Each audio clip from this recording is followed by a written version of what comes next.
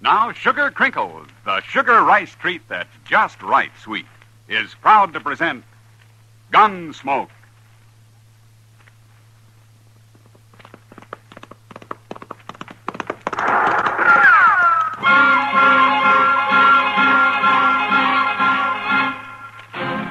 Around Dodge City and in the territory on west, there's just one way to handle the killers and the spoilers, and that's with a U.S. Marshal and the smell of gun smoke.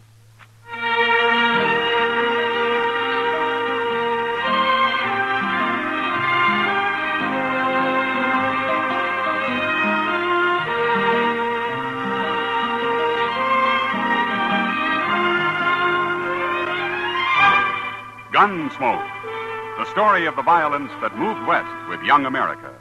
The story of a man who moved with it. Matt Dillon, United States Marshal. Say, if there ever was a cereal designed to boost a family's breakfast morale, it's new Sugar Crinkles. Why, that sugar rice treat that's just right sweet makes breakfast more fun than a circus. Come breakfast time, just pour on milk, and you've got a breakfast main dish as you like it. Those golden nuggets of sugar-coated rice we call Sugar Crinkles are really special. Not too sweet, the way some sugar-coated cereals seem to be, and not like others that don't seem sweet enough.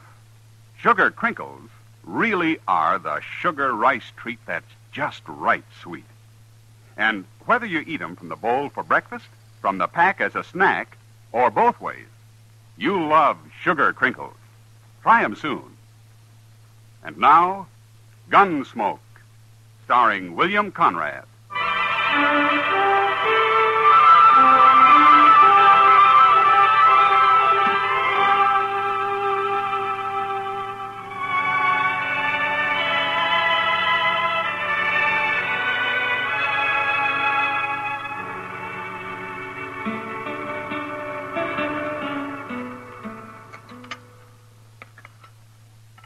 One thing about Dodge being quiet like this, there's time for fishing. Beer, steak, and catfish stew makes for a good supper. You two are going to be sick, stuffing yourselves that way. Well, now, Kitty, Chester spent all day catching these fish. He's got a right to eat what he wants. I've heard of people who go to bed with an aspidity bag around their necks when they eat too heavy. I'd rather be sick. Oh, it's not so bad. Once you're used to it, it kind of lulls you to sleep. More coffee, Miss Kitty? No, thanks, Chester. It's late. I've got to get back to my place. You're a good cook, Chester. Oh, say, thank you. If you ever get tired of the law business, Chester, maybe you could get a job at Delmonico. The regular customers might get a little tired of catfish stew, Matt. Come on, Kitty, I'll walk you back. All right. Will I see you in the morning, Mr. Dillon? I'll be at the office early, and I want to ride out to Jim Redigo's place and look at a horse. Can I go with you? Sure. Maybe you'll see something you'd like to have. We'll leave early before it gets too hot. Good night. Good night, Mr. Dillon. Miss Kitty. Good night.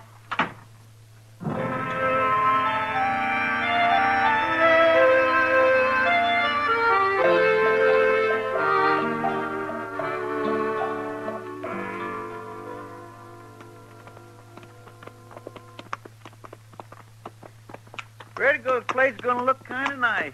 All them trees growing up around the house that way. Hey, he's done pretty good in a year's time. Of course, it's a long way out of Dodge. You need space to raise good horses, Chester. Yes, sir, I know, but it must get mighty lonesome out here. I don't think that bothers Jim much. Looks from here like his corrals and cat's pens are empty, Mr. Dillon. Well, maybe he's moved his horses out to get the last of the summer grass. You got any special horse in mind? Well, the last time he was in Dodge, Jim was bragging up a sorrel stud he's got. It might take $30 for him. Well, good horses come high, Mr. Dillon. Yeah. Well, let's pull up here. The horses will stand.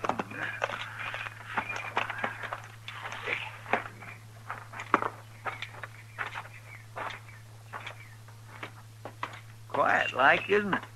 Jim? Jim Redigo. Maybe he's not here. He can't have gone far. He didn't even push the door shut. I guess he won't mind if we go in and boil up a pot of coffee. There's a pot already on the stove. Looks like he was just about to fry up some side meat. Pot's full.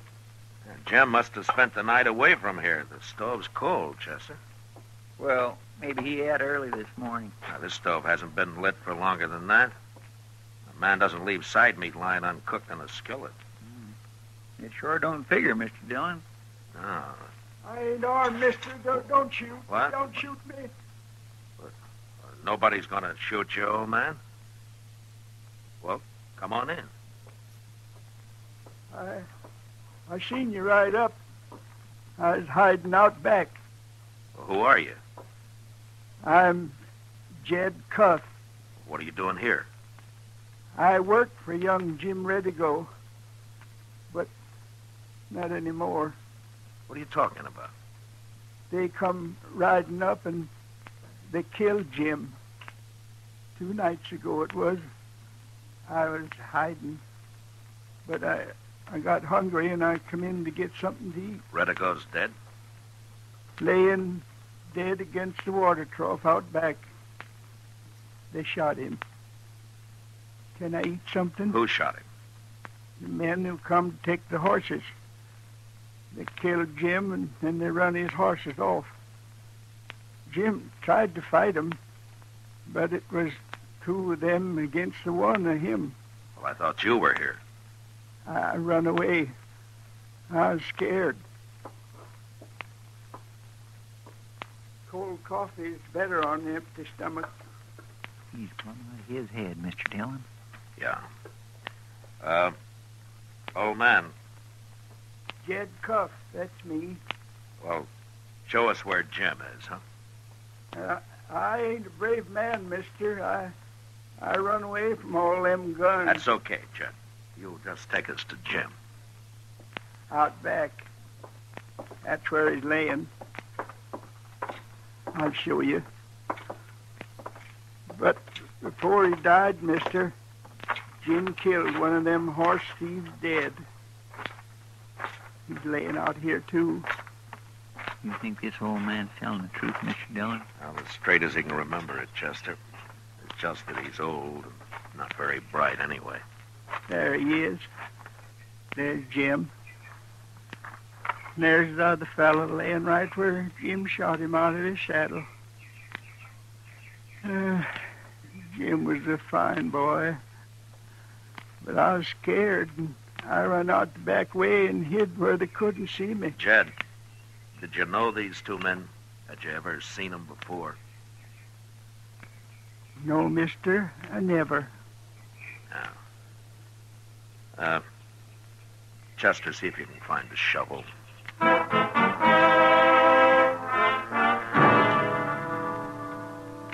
It took less than an hour to bury Jim Redigo and the other men. When we were through, Jed put a sort of marker on each grave, and we went into the house. Chester and I found some food in the cupboard, and we fed the old man. Then we started him for Dodge. Happy enough, astride an old donkey we found grazing free behind the house. Then Chester and I watered our horses, and a few minutes later rode away from the Redigo place, following the 2-day-old sign of the stolen horses.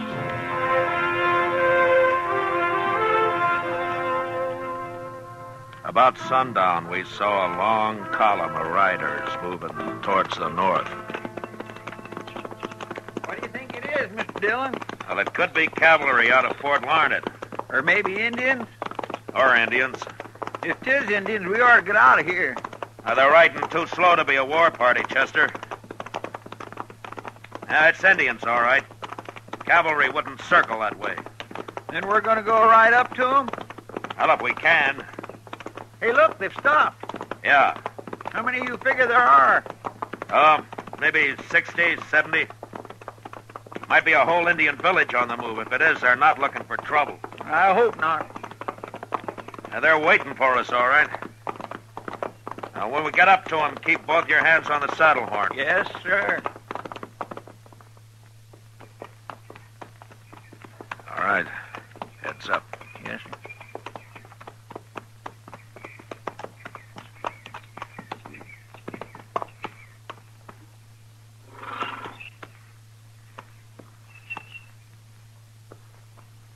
They're just sitting there, looking at us. They'll talk when they're ready.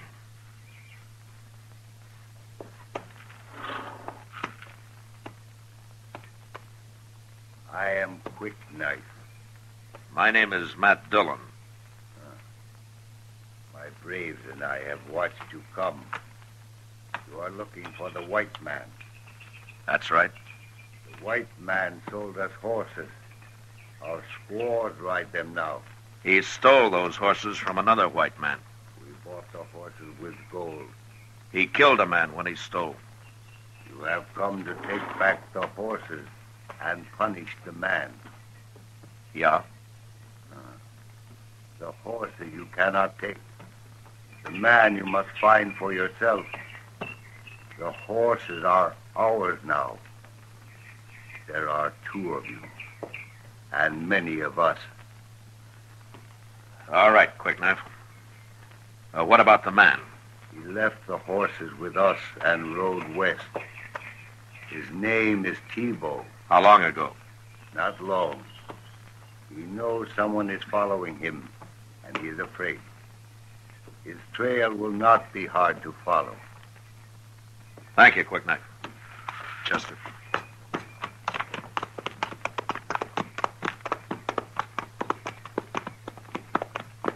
I wonder if they're going to try. Don't look back. Well,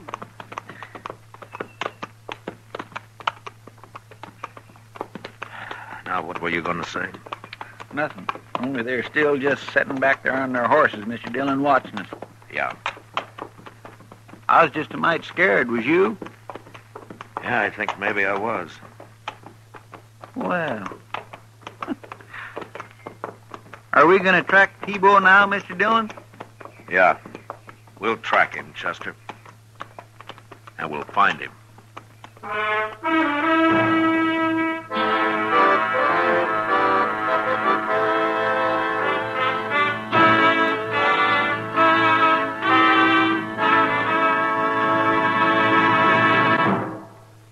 If your family is getting weary of the same old breakfast cereal every morning, time to retire it and introduce them to New Sugar Crinkles. Say New Sugar Crinkles is the sugar rice treat that's just right sweet. And I'm here to tell you Sugar Crinkles make breakfast more fun than a circus. Golden crisp nuggets of sugar-coated rice, and every nugget in your breakfast bowl just right sweet. Forget your experience with sugar-coated cereals that seem too sweet, and with others that don't seem sweet enough. Treat yourself and your favorite family to New Sugar Crinkles at breakfast time and snack time, too. For your breakfast or a snack, you love Sugar Crinkles. Sugar Crinkles can't be beat. Sugar rice treat that's just right sweet. With milk for the breakfast joy. As a snack from the pack, oh boy! Can't be beat, just right sweet. Sugar Crinkles, good To eat. Now back to Gunsmoke.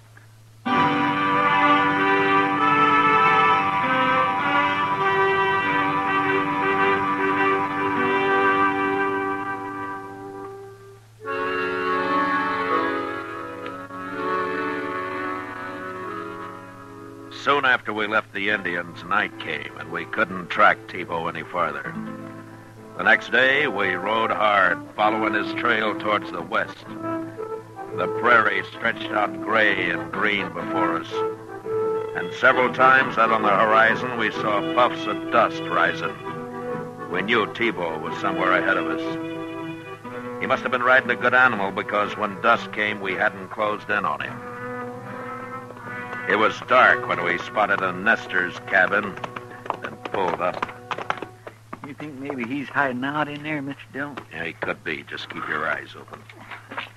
Well, but who knows? We can't track him at night. Don't you think maybe he'd just keep it going? Well, any man's got to sleep and eat sometime, Chester.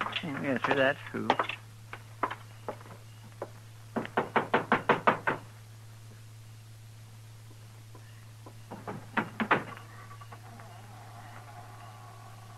What do you want? I thought maybe we could get some food and water our horses. Who are you? My name's Dillon. We don't have many strangers out here. I'm a U.S. Marshal. Well, I've got some tater soup working. Well, thank you. This is Chester Proudfoot. How do, ma'am? Just set at the table there. Thank you, ma'am. You're a long ways out here. We was headed for Colorado territory. We never made it. You're a widow woman? No. It's just the boy that died. Maybe that's why my man and I stopped here. He built this place. Here you are. Thank you.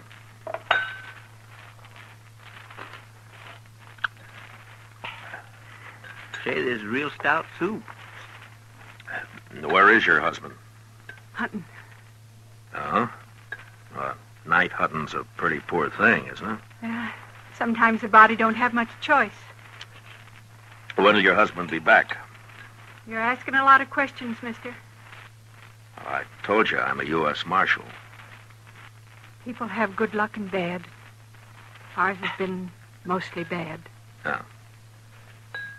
I'm looking for a man called Tebow. I don't know him.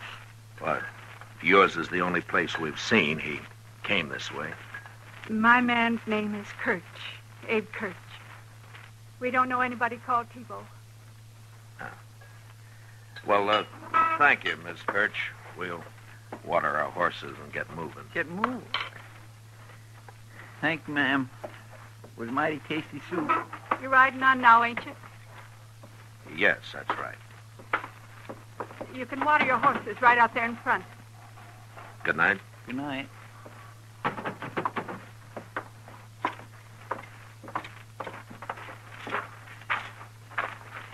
Well, one thing, she wasn't too talky of a woman, at least. Living out here so long, maybe she's lost her habit. Yeah, maybe.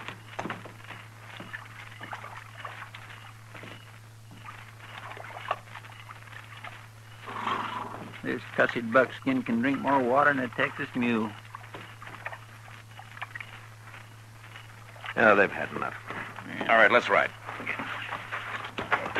Oh.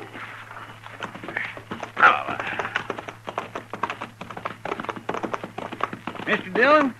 What? I can't see no doggone tracks in all this dark. Never mind. Yes, sir, but how are we going to see Just where... ride and be quiet, Chester. Yes, sir, Mr. Dillon. All right, hold on. Now, let's get these horses hobbled. Oh, I think they'll stand, Mr. Dillon. And I want to make sure they do. Yes, sir. And then we'll walk back to the Nestor's cabin. Walk back? Well, what in the world for? That woman said her husband was out hunting, but there was a Sharps 50 leaning in the corner. A man doesn't go hunting and leave his gun home. All right, come on. It could be Mr. Kirch took another gun with him. He's too poor to have another gun. Well, where do you think he is? I don't know, but there's something wrong back there, Chester. His wife was mighty anxious to be rid of us. Usually it's hard for a traveler to break away. The people are so hungry for news and a little talk. I guess that's right. Yeah. Now watch where you put your feet. Yes, sir.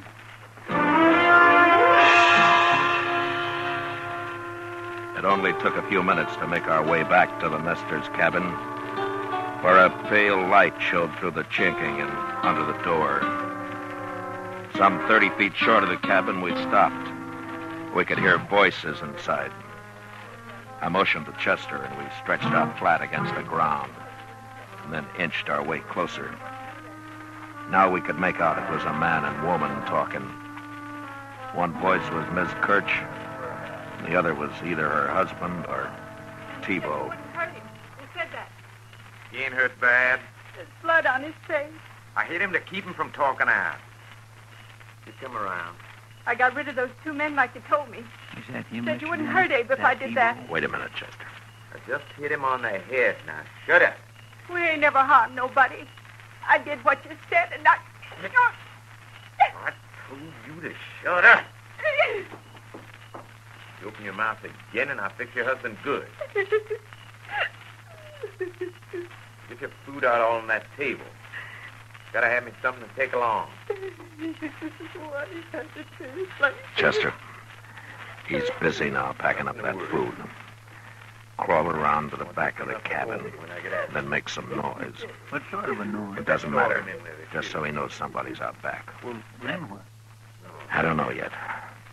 I'll get going. That's fine. You take all that, what we gonna eat? So hungry. Those men here were the law, weren't they? One man said he was a marshal. They've been following you. You must have done something bad, real bad. I killed a man who talked too much, woman. And I just... Someone's out back. Please, don't shut up.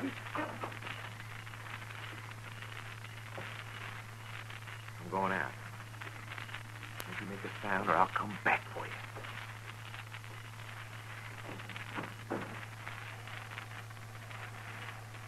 All right, T-Bone, drop it. What? I can see you, T-Bone. Drop your gun or I'll kill you.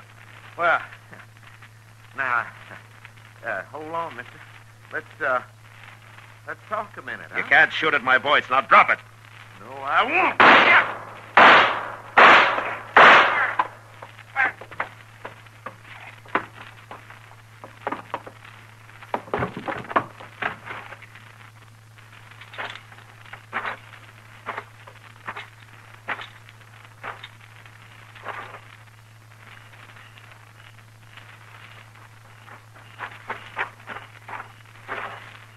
Everything all right, Mr. Dillon? Yeah, sure. Kind of too bad you had to kill him. But then they'd have hung him for a horse thief anyway. Yeah. And he killed Jim Redigo, too, Mr. Dillon. Forget it, Chester. Yes, sir. Now, we better get into the cabin. There's nothing we can do out here.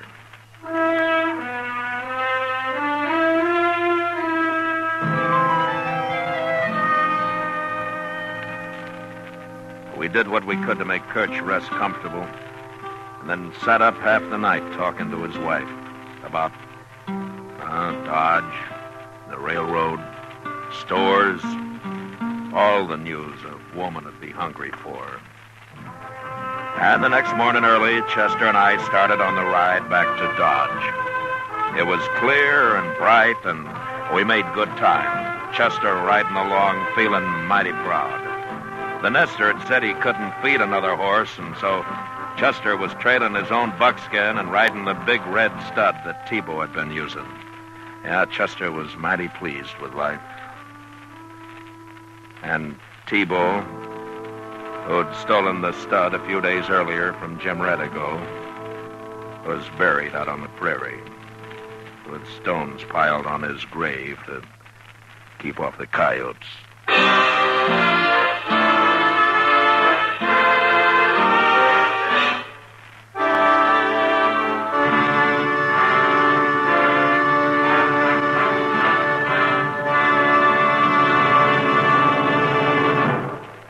In just a moment, we'll tell you about next week's adventure on Gunsmoke.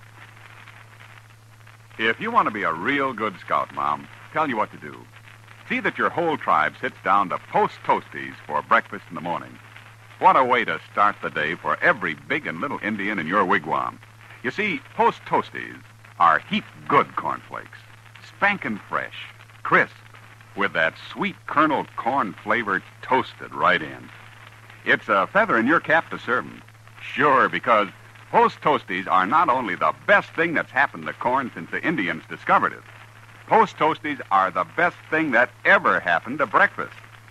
And say, if you want to make a good thing even better, add your favorite fruit to that bowl full of Post Toasties, sugar, and milk. It's mighty delicious nourishment. Get Post Toasties, the heap good cornflakes, next time you shop.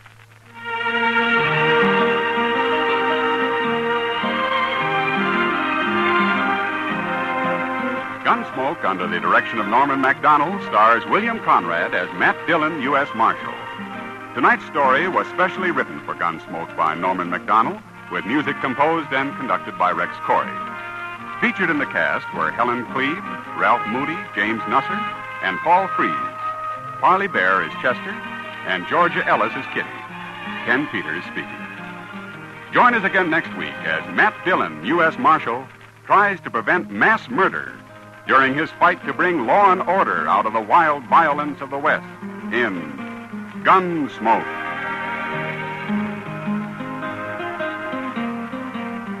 Listen next week at this time when Gunsmoke will be brought to you by Post Toasties, the heap good cornflakes.